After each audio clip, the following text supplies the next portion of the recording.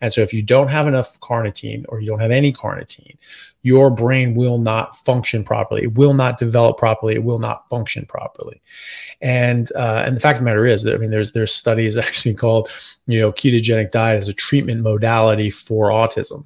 So that's in the published literature. People are already treating people with autism with a ketogenic diet. Carnivore diet is a ketogenic diet. So yes, well, of course, this is related to dietary changes.